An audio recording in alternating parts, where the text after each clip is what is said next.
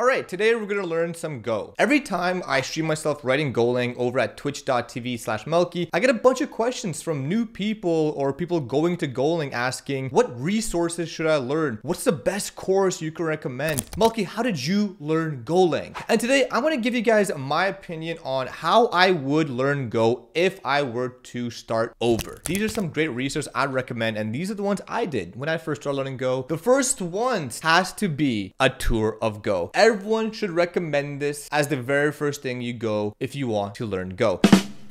It goes through basics, it goes through maybe some more intermediate, and touches on advanced subjects and topics of the programming language. You can see here, you have an interactive editor here. Package main tells you the format of a Go file. You can click run here, and there you go. Hello. It gives you everything you need with nice explanations of how to use. You can choose your language. You can go offline, whatever. You can start with package, variables, and functions, flow control statements, for, if, else. You can see here, it gives you a great description of everything with some code to go with it, and you can continue and go through all the modules, all the chapters. I love it because it gives you snippets which are easy to digest, a nice piece of code that goes with it, which you can really wrap your head around behind the concept and the practical application and how it impacts your editing. There's about 7 different modules here in Tour of Go. I highly recommend them if you've never touched them. Another one I highly recommend is Go by Example. Go by Example is, as it says, a hands-on introduction to Go using annotated example programs. Check out the first example or browse the full list below.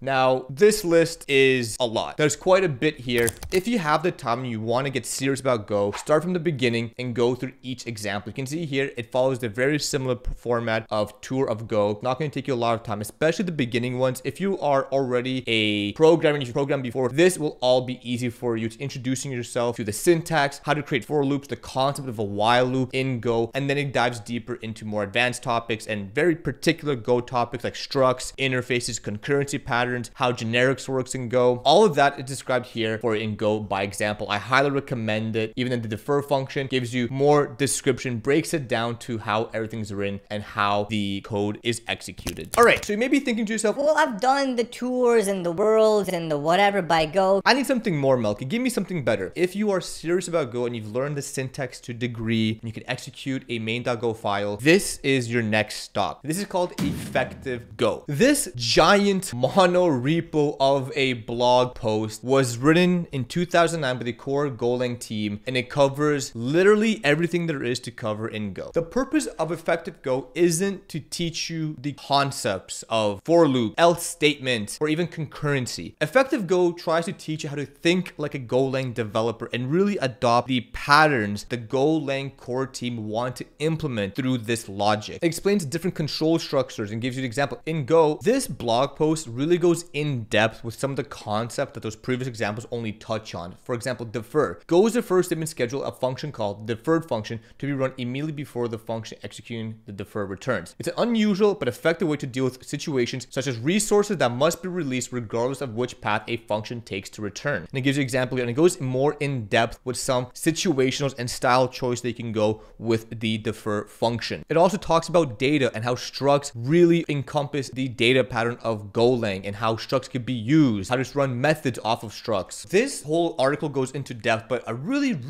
good snippet of this blog post is when it talks about concurrency. Concurrent programming is a large topic, and there is space only for some Go specific highlights here. Only one Go routine has access to the value at any given time. Data races cannot occur by design. To encourage this way of thinking, we have reduced it to a slogan: do not communicate by sharing memory, instead share memory by communicating, which really highlights how this article and blog post should be used. All these different components that may not be unique to Golang, but the way they want to be utilized by the Go core team is very much highlighted here, and I really recommend read Effective Go. Another good resource to learn Go is to subscribe to my channel. We're almost at 20,000 subscribers. Thank you guys so much for your support, but I always post Golang content, Golang tutorials, different ideas, different packages talking about Golang. So if you consider it, it means a lot to me. All right, now if you're interested in textbooks, I recommend to actually build applications applications. There's two that come to mind, and they're both by Alex Edwards, and they're actually both part of the same series. The first one is called Let's Go, Learn to Build Professional Web Applications with Go. And there's Let's Go Further, Advanced Patterns for Building APIs and Web Applications in Go. If anyone has done and read these textbooks, they will only say good things about them. This was one of the core textbooks I've read to really help me understand how Go is used.